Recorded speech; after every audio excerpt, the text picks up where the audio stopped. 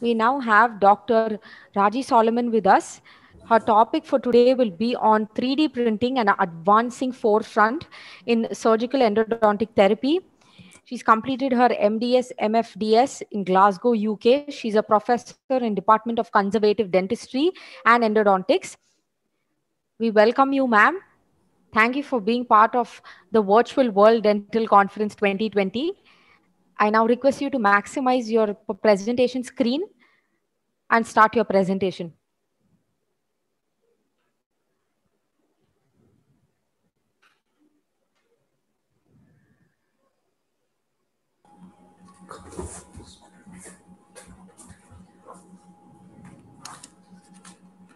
Warm greetings to everyone. Am I audible? Yes, ma'am, perfect. Yeah. Thank you for that kind introduction. And I want to thank all of you for this pristine opportunity to talk in this really wonderful virtual event of the World Dental Conference. I'm Dr. Raji Viola Solomon. I work as a professor in the Department of Conservative Dentistry and Endodontics at Panania Institute of Dental Sciences and Research Center located at Hyderabad, India. So the topic that I have selected today is on 3D printing, also known as rapid prototyping, and how we can utilize this advancing technology in our surgical endodontic treatment planning. So to begin with, I came across this interesting picture on the internet the other day where this picture speaks 1,000 words. I don't need to say it, but it is just a reminder of how man is constantly building. Now, usually when we build, we use solid structures and we make large load-bearing structures so that it can absorb impact and weather storms. So we use dense solids like steel or rock, concrete, glass, etc. However, what do we learn from nature? If you look at nature, nature generally tends to use more cellular material or porous material. So material which have a lot of voids inside their material matrix, so which makes them lightweight, yet relatively stiff and able to absorb impact. For example, if you look at this picture of the human bone, now you can see that this bone is not a dense solid, but it has a little bit of solid, dense areas around the load-bearing surface. And later on, you have a lot of cellular or porous material where it is required to bear the load. It is more dense and solid, not otherwise. This is because if the entire bone was solid, it would not make us very functional because it would be very difficult for us to move. We would need more energy to move. So this is not evolutionarily very efficient. So this is a lesson that we can get from nature. Nature is very efficient and very well designed in its ways. So how do we manufacture our design tool to mimic nature, to react and respond like nature does, to absorb energy, impact? How do we change the way of our technology and the material and the designing that we do so that we can make materials that are strong, lightweight, functional, and absorb energy from impact? Now, until now, most of what all the products that we see around us follow this concept of subtractive manufacturing, where you take a big chunk of metal and it is selectively removed by a lathe or a cutting tool, layer by layer, till we get the desired shape that we want. So most of the manufacturing technologies, be it from the beginning of the lost wax process to injection molding, vacuum pressing, forging, sand casting, sculpting, all work or revolve around subtractive manufacturing. Here we have to make the die, the pattern, or the mold. But can we change this to create something which is slightly different? So let me just give an example. The products that we commonly see around us, for example, the chair that we see, should it be designed like this? Can we change the mindset to design a chair like this? Is it possible to get a cutting tool or a lathe to bend, curve, and to design something which is less denser and has a lattice structure, slightly a different type of engineering design? This is made possible by the birth of additive manufacturing. Additive is the proper juxtaposition for the word subtractive. Here, what we do is we are not removing layers of material, but we are adding material bit to bit until we get the desired shape that we want. So how does this particular technology work, and where all it can be used is what this talk will be covering. Now, additive manufacturing, as we have already heard a lot of lecturers, speakers before talk about 3D printing, rapid prototyping. These are all the similar terminologies that are used for this particular technology. And there is such a big boom in the past decade on this technology, and it has myriad applications, not only in the medical field, but it's interestingly used in a lot of aerospace research, because the main advantage of this technology is that you can make very fine, customized, specific designs that you want, curved, complex designs. So we have a lot of freedom over the geometric design that we want. So finer parts, we don't need to wait for a spare part. We can just get it printed if we have the design in a digital scan available. So this is the advantage, and it is used in a lot of other fields. It is used in, making very intricate construction designs, in fashion design, for making clothes, shoes, etc. And of course, yes, it is used in a big way, especially in our prosthetic field, where complex structures can be intricately designed using this particular technology, so that it is patient specific, and it will adapt to the contour of the bone that is there. So it is also having a boon in the tissue engineering technology, where 3D tissue scaffolds are also being printed. So will this technology of 3D printing start changing everything? So if you see, it actually works like a regular printer. A regular printer prints using inkjet onto a piece of paper. Similar way, from the bottom upwards, a 3D printer starts printing any material that you want. It can actually print ceramics, metals, plastics, resins, polymers, biodegradable materials, or even living cells can be printed using these 3D printers. So the entire birth of this 3D printing is credited to Dr. Charles Hull, who later was co-founded the 3D systems. And the first technique that he actually invented was an SLA printer. And the concept is where you take a 3D digital model. So it can be either a scanned data of a CT, or it can be an MRI scan if it's going into a medical, for a medical model. So whatever, it is a digital format, and then it gets sliced into various cross-sectional layers. So it becomes 2D slices, and then it is fed into a 3D printer. And the 3D printer prints in the material of the choice that you have selected from the bottom to the top until the entire model is printed. Now, though Charles Hull began with the birth started with the SLA printer, there are various other printers that are also available. Now, if you have come across a 3D printer, the most common one that probably you have seen in your laboratories or in your offices or on the benchtop is a FDM printer, which is also stands for Fused Deposition Modeling Printer. Now, this is most commonly used because the material that is used, the filament that is used, is usually a polymer like nylon, a thermoplastic polymer, either polyester or nylon. This goes through one end. This is the filament, and it gets pushed out through a hot nozzle, and it melts, and then it deposits on a build plate the material layer by layer until a 3D object emerges. Another variety of the printer that we have is the stereolithography, which is usually used for your resins and your ceramics. Now, coming to your stereolithography, it is like you're 3D printing an object out of a pool of photoreactive resin. So when a UV light falls upon it, this resin solidifies and forms a layer of the object that you are printing. Definitely an SLA printer gives you better surface details and finer, morphological details than a FDM printer. Now, another variety of the printer that you commonly see is the laser printer. Now, these laser printers are usually more expensive, and they are found in, they're used for printing metal, and they are also used in huge industries for their purposes, where a high-powered laser over a bed of superfine powder fuses the powder particles together, and then this process is repeated until the object is completed. Now, coming to polyjet, this is just the nozzle, how it varies. It throws out photoreactive resins into tiny droplets onto a build surface, and immediately the resin, the material, begins to harden with UV light. Now, it's actually a combination of your FDM and SLA, and these are usually the most expensive 3D printers that are available. So in a nutshell, what 3D printing does is it takes the visual data, that is a computerized drawing or a CAD data or a 3D scanning data.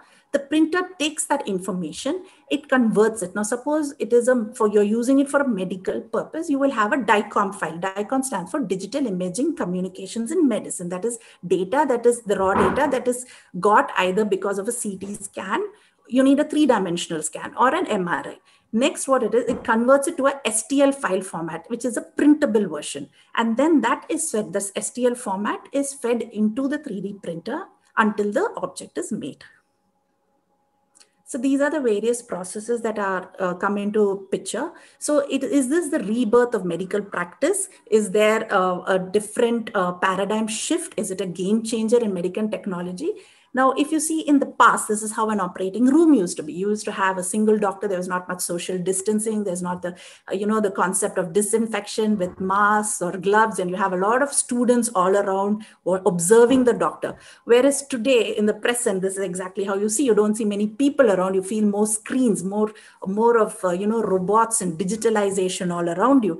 And this is exactly where we are heading, where, 3D printing is going to be definitely, it is already the future, and it is going to be a bigger future.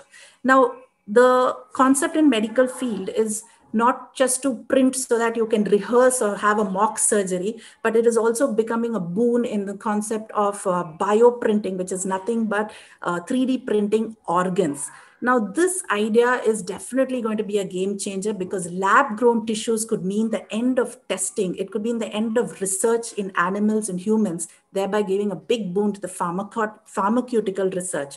And it will also help us to, if organs can be printed out, it will help us to overcome the organ shortage and improve the situation of organ donations. So around, I think in the year 2014, the first liver tissue was 3D printed, and it functioned as a real liver for weeks. And then heart tissue, synthetic skin. L'Oreal is playing in hand with one of the biggest 3D printing companies, and they're trying to actually 3D print out synthetic skin to suit patient-specific needs. So in future, definitely your surgeon can take out a patient's tissue sample or stem cells or DNA data, and it can be fed into a 3D printer, and you can regenerate the tissue that you want for your particular purpose. And it is also very advantageous, because most of the hearing aids today, about 96% is what data shows, are hearing aids are 3D printed. And it also reduces, now if you have a huge surgery like a jaw surgery, it definitely helps to reduce the surgeon's time, because you can 3D print the entire jaw, you can 3D print the defect, you can keep it on your tabletop, you can analyze the defect, you can plan the surgery. So all this doesn't need to be done on the patient, it can be rehearsed, and thereby it can reduce the surgery time. So this is one of the major advantages that we face. And this is an image of the first 3D printed dental implant. And this is a 3D printed titanium jaw. So it enables reconstruction of the bone to produce a patient-specific implant. So especially very, very important when you want very intricate designs and movements to be made, those finer details can be 3D printed. Now coming to its applications in mainly in the field of endodontics. So this was published in the Journal of Endodontics by Van der Meer and Raji Viola in the year 2016, where what they did is they treated a calcified canal, a completely obstructed root canal space, using a 3D printed template, which had a port into which the handpiece head was introduced, so that the canal could be accurately negotiated. So they had actually taken a CT scan, and then they had virtually prepared a template, which was later on printed in a material through which the instrument was then introduced to negotiate the canal. So this is better than doing a blind tunneling procedure or a freehand drilling into the procedure. Other advantages is the material wastage is very less, it is more accurate, and you have undisturbed material properties. Now, in endodontics, it is also important that 3D printed molar teeth stimulating the internal intricacies of the anatomy are also being introduced, so that files can be also 3D printed accordingly, so that it can best adapt, and you can clean and shape the root canal space. Now, coming into surgical endodontics, we have a definite list of indications that are required. So if we have a patient who needs a surgical drainage, or there's a failed surgical retreatment case, or a failed surgical treatment, or a large refractory lesion with persistent periapical symptoms and not responding to the conventional traditional treatment, or procedural errors or calcific metamorphosis, we need to perform a periapical surgery. And some of the difficulties that we encounter routinely when we do a surgery is assessment of the size, extent of the defect, the nearby noble vital structures, the flap, how do we extend the design, the soft tissue retraction, exactly where is the pathology, how do we plan the osteotomy, how do we accurately identify the apice, the root from the surrounding bone, and visibility and isolation. So when we have this technology, everything can be studied. The defect also can be marked with a different color. So here you have the palato-incisal view of the lesion. You have the mesiodistal dimension of the lesion. So all this is analyzed, which this is information which we will not get in a routine 2D scan. So a 3D scan is, of course, we all know the adjoint of having a 3D scan because we measure it in voxels. So you get the entire width, the depth, and the breadth of the image can be captured.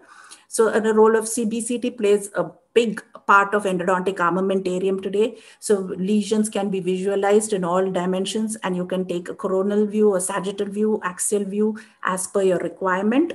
After that, a physical model of the surgical site, and then a soft tissue retractor can be also, because this is a 3D reconstruction that is done, and accordingly a model or a retractor can be also virtually designed. This is a virtual design. Later on, it is converted into a 3D printed guide so that the osteotomy can be performed only at the area of the lesion, and your entire bone does not need to be affected. Now, however, though CBCT is a promising tool and it does overcome a lot of limitations like anatomical noise, geometric distension, and it helps us to visualize the true extent of a lesion, the position statement of the European Society of Endodontics and American Association of Endodontics said that it should be considered only in the preoperative assessment and management of complex periradicular surgery, keeping in mind to make the radiation dose optimized as low as possible when exposing patients to the ionizing radiation, and it must be justified and be utilized only when it enhances the management of the case. The smallest field of view that is suitable for that particular situation should be used, more relevant for younger patients who are more sensitive to the stochastic effects of radiation. And the effective dose of a CBCT scanner is approximately 13 microsieverts, which is in the same magnitude of 2 to 3 standard periapical exposures. Now, this is how a 3D template has been prepared and a retractor has been printed. This retractor has served to, after the surgery, position and hold the soft tissue flaps which are raised inside, because so that there is not much manipulation of the soft tissue, because the more kinder we are to the soft tissue, the better is going to be the healing or the outcome of the surgery. So the retractor will help optimal tissue adaptation of the wound edges, create smaller distance, epithelial migration. It has more rapid soft tissue healing and decreases the tissue trauma and improves the wound closure. So the key take-home point is the relevance of adequate atraumatic soft tissue retraction. It cannot be underemphasized. If attention is given to this, the outcome of your surgery can be increased to almost 96.8%. Now, coming into certain case studies from the literature, this is an interesting case that was published in the Journal of Endodontics in 2018, where there was a 3D printed guided endodontic surgery that was done to approach the palatal root of the upper first molar, which had a sinus. So there was even the palatine artery could be traced, the root apex could be isolated, and it could be demarcated, and a surgical stent was thereby prepared, and then the lesion was approached only to that particular area and only the palatal root. The osteotomy was done, the root and resection was done. You can see the gutta percha that is attached, and then the palatal mucosa was repositioned and sutured with good healing. So these are some of the cases that were already done in the literature. This is a facial approach to reach a fused distofacial root in the maxillary second molar. So again, a trifine was created with a virtual planning, after which the particular area alone, that fused palatal root, that bone around that region was removed. And you can see over here the root end, the gutta percha. So the precision that we can get in that osteotomy procedure in removing, and better access to our retro procedures like your root end manipulation procedures like resection, filling can be done in a very minimal approached way. Here there is this case, they reported another case where there was a lesion, non-healing lesion close to the mandibular, close to the mandibular premolar, in close relation to the mental foramen. Again, here they have made a 3D printed surgical guide with a trephine, and then the head of the handpiece has been adjusted, it has been fabricated in such a way the head of the handpiece is adjusted to fit accurately, and the lesion was done only in that particular site. Okay, so these are different case reports that have been published. You can go through these. I've just quoted the references. So you can go through these cases where the osteotomy was performed only at the involved root ends. So without much difficulty, the exact area of the defect was analyzed, and accordingly, the entire surgery was designed so that the operator would know exactly where to do the procedure, and this retractor has served also to retract the soft tissues and to preserve the sound cortical bone and the periosteum overlying it. All right. Now, it was also interesting to note that in the International Journal of Medical Robotics, the authors had also done a 3D, they 3D printed their trephine burrs, and then they had also published this. So you can go through this. They got excellent surgical outcomes. Now, based on all these literature studies, I did a case report using an FDM printer, whereby we printed a large lesion which was non-healing in the anterior jaw. So we had the jaw that was reconstructed. This was 3D printed using a thermoplastic polymer material, PGLA. And after that, we assessed it, and then we 3D printed a small a stent to be placed, which could be intraorally placed. It was autoclaved. It was intraorally placed over this defect. And then we had performed the surgery, and we have a 2-year recall of this particular case. And the patient came back in the immediate next day of the surgery with absolutely no swelling or any other pain associated with the procedure, which probably would have been more in case of a conventional procedure. So this is another case where we have 3D printed. We 3D printed the jaw. This is the positioning of the guide over the jaw, and the area of the surgery, the exact area of the surgery was also identified, and then we have performed the procedure. And this is another case that we did where we had a non-healing lesion after endodontic therapy. So this is in the OPG, then it was subjected to a 3D view. The entire defect was seen. We have outlined the nasal floor so that there is no extension of this. So we are careful. So we had outlined it. And we also have to remember that we have to translate what we want to the 3D printer personal. You know, if you're doing it yourself, it's okay. But if you're sending these guides or these surgical templates to be done to a 3D printed lab, then you have to actually communicate what exactly you want so that that will accurately be printed. So we had used modeling wax in this case, where we had checked where the defect was, and then we got it. We got even the jaw that was 3D printed, and here we refined the technique a little bit. So we had a nice lip retractor. So the entire soft tissue was just held in place. So there's no concept of holding a retractor. So you don't have a slippage of a retractor. You don't need to hold and pull the tissue. So it was very atraumatically held back. So we preserved the cortical bone. We had the preservation of the neurovascular bundle. We customized it to the individual tooth anatomy. We had better visualization. And, in this era of the COVID-19 situation, where we want to do anything which is minimally, invasive to the patient, we want minimum exposure of the operating site. We want to maintain isolation and adhere to strict aseptic protocols. All this is possible with these kind of technologies. So, of course, there are certain limitations. You need to think about the cost factor that will be placed. And though in this particular case, though I wanted to fabricate a fine port, there was a lot of fineness, because we tried it, it was not actually adapting to the contour. So we have a little bit of a learning curve, and you have a proper understanding of the communication to the 3D printed lab personnel. However, the accuracy, the safety, the efficacy of this nature of technique outweighs its demerits. Now, in the future, just two more slides to go into what is the future of the 3D printed guided endodontic surgery and where exactly is the current research. It is interesting to note that the current research was published last year in the Journal of Endodontics in 2019, a technique called dynamic navigation system.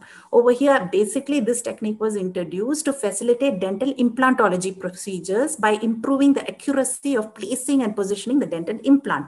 This accuracy can be translated to the precision required for apicectomy and root end manipulation procedures.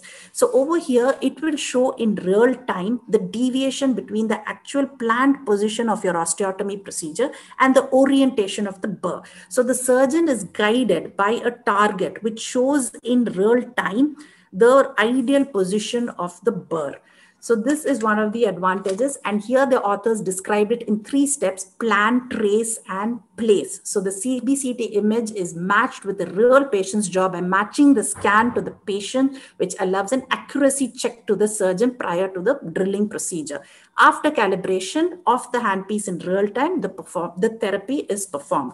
So it is advantageous because it's visually controlled and it is checked. So it is a significant advantage over a static guide. You have fewer damage to the noble neurovascular bundle. It allows a minimally invasive apicosectomy procedure. It allows more precision in your retrograde filling, and the accuracy is close to 0.71 for the millimeters for the entry point and 1 mm at the apex, with a mean angle of discrepancy of 2.26 degrees. So this gave a good radiographic and clinical outcome in the follow-up period. However, of course, this system, because it's a dynamic navigation system, you have to think about the cost factor that is involved, but there is no need for fabrication of a separate SLA template, resulting in a less expensive cost to the treatment protocol. Now, so I would these are some other cases that I have. You can also take down this system. It's called the TEM system, the targeted endodontic microscopy, which used a digital workflow. That is, any workflow that occurs primarily to the use of converting physical or analog structures into a digital format, which can be manipulated using a computer-aided design software. So the digital data is basically done in 4 steps, where the bone, the teeth, the defect, and the neurovascular spaces are rendered using the CBCT image technique. After that, the visible soft tissues and the occlusal surfaces are rendered using an intraoral, you can use a camera, or you can use a scanner, or you can use a benchtop optical scan of an impression or a cast. And then these renderings are merged together with the design software to create a 3D virtual model. And the guide design is performed in the model, which is later fed into a 3D printer. So even the intricate designs can be digitally planned, and you don't even have a 1 mm margin of error. So here you have a case where, again, this was used. Dr. Raji Yeah, Solomon? I'm done.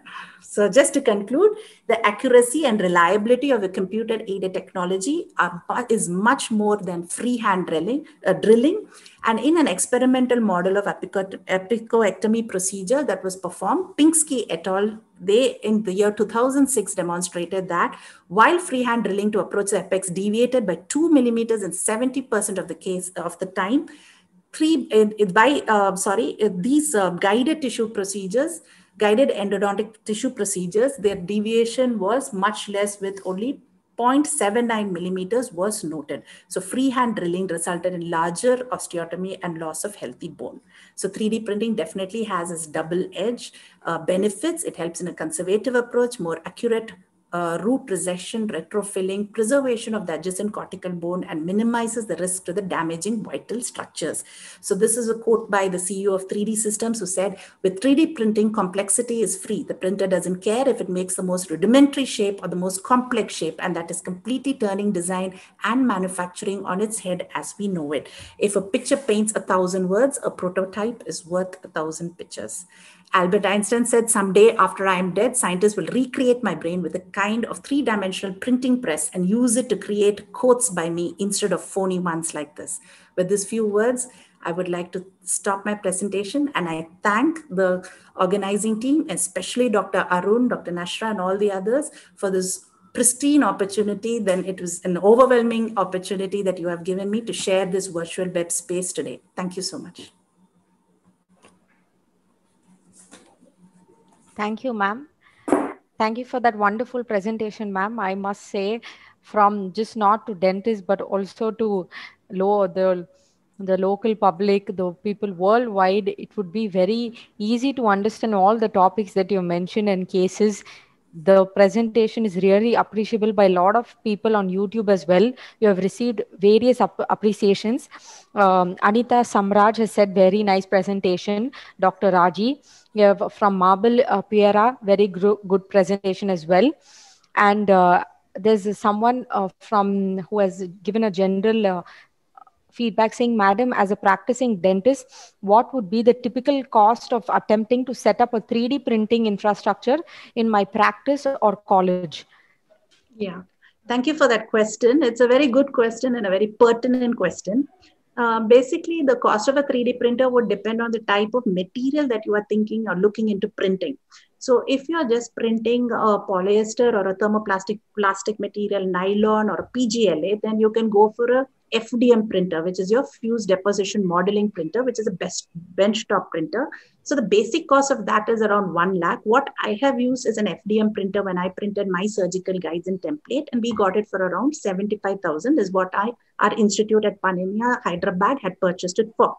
Now, if these FDM printers also range from somewhere around 25,000 and it goes all the way up to around 3 lakhs. So it depends on the type and the quality and the precision of the surface details that you want.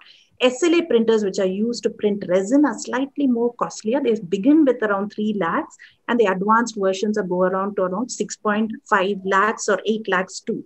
So if you want to print ceramic, again, it depends on the type of nozzle. So if you're using extrusion nozzles, this is for the jetting nozzle, the jetting variety, which is used for advanced ceramics, and even the cost goes up to 1.5 crores.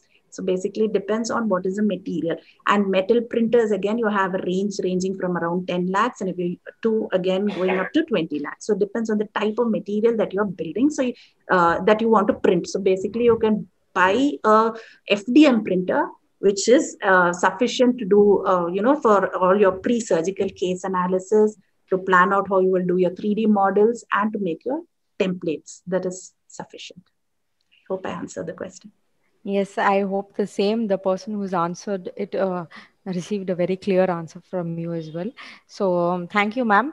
Thank you so Sure. much for your time. And yes, ma'am, you can think you stop sharing your screen, ma'am. Yeah, sure. Yeah. Thank you so much, ma'am. Take care. Yeah, thank you.